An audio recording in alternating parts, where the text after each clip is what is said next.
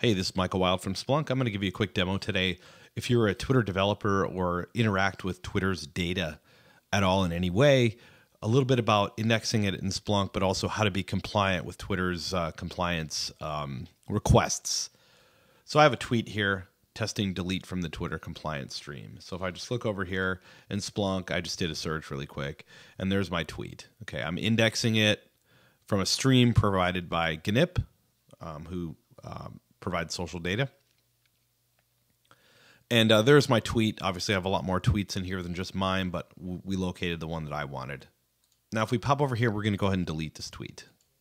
Okay, so what Twitter is actually going to do, it's going to send a message about this particular tweet to the downstream consumers, in this case, GNIP, then to me.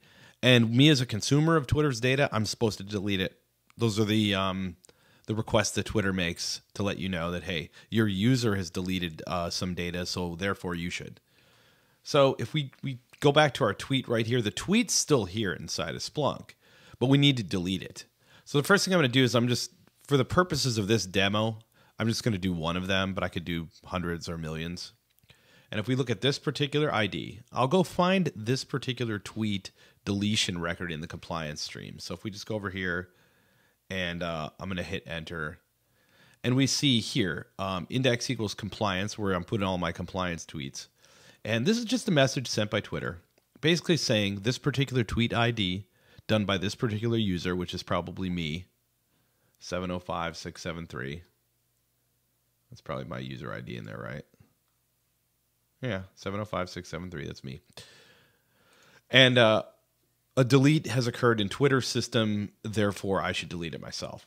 What I'm going to do is I'm going to use a couple things in Splunk. One of them is called a subsearch, because what we really need to do is harvest information out of this particular compliance index, and then we need to take that information, like the IDs of the tweets we should delete, and then find those tweets over here in the main index, and then delete them.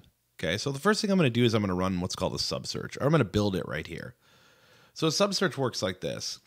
Search, and for a subsearch you put brackets around it, because we're actually not going to use this search in this particular window because this is JSON data, and by the way, this field here, notice it's delete.status.id. That's the field name, but over here inside of the actual tweet, it's just ID.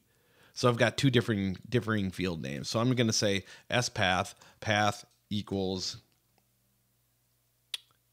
delete.status.id, and I'm going to kind of rename it. So I'm just going to say output equals ID. Okay, so it's going to take that field, transmogrify it into a new field called ID. And since I don't need a whole list of all this information, what I really need is just this one field, ID equals. I'm just going to say fields ID. Okay, so I've put a bracket around here. Now we're not going to hit enter right here, because this is just going to be a part of the search we're going to use in a minute. So now if we go back here, again, for the purposes of this, I'm just going to search on Michael Wild because it's just going to limit my results. But hey, you know, heck, let's just do source type equals Twitter. Okay, and we're going to look over, I don't know, we could look over the last 60 minutes because that's when I know when it happened. I'll just cancel this. Now, if I go here and run my subsearch right here, and I hit that, okay? So the first thing I do before I delete it, I'm going to actually prove that I can find this. Harvesting information from another index to drive a search to find something in this one. Okay, so boom. Now, as a result of some information coming out of the compliance index, I've targeted this particular event, and in Splunk, provided I have the access to do this, I can click delete. And Splunk is basically going to go remove that entry from the index. And we can see there was no errors. One event was deleted. Now let's go and sort of prove this. Let's look for my particular tweet ID right here in the main index. Source type equals Twitter. And let's look for that particular tweet ID, and we shouldn't find it. Matter of fact, okay, let's make sure. Let's look for Michael Wild. And yeah, I haven't tweeted in the past 60 minutes. So there you go. That's how one would do deletes as well out of Twitter. If you wanted to take this to another level, what you might do is just get rid of this right here In this case, I'm looking for one particular tweet. Okay, if I do that, copy that in there. You want to delete a whole load of them? Just do this. Boom. Pipe that to delete.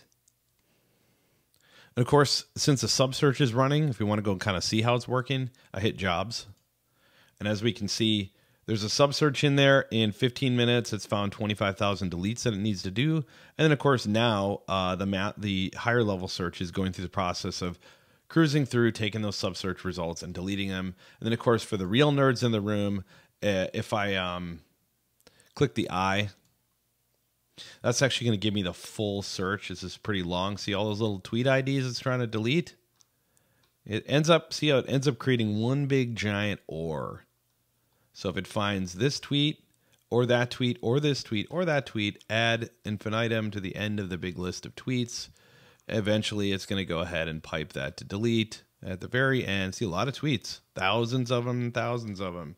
There's a lot of activity going on Twitter. So that's how something like that would work on a micro scale with one user, one tweet, or on a macro scale with a lot of them. So, you know, the delete process will take time because you're going through every event. But then again, the most important thing is getting them deleted. That's how it works. Hopefully that helps.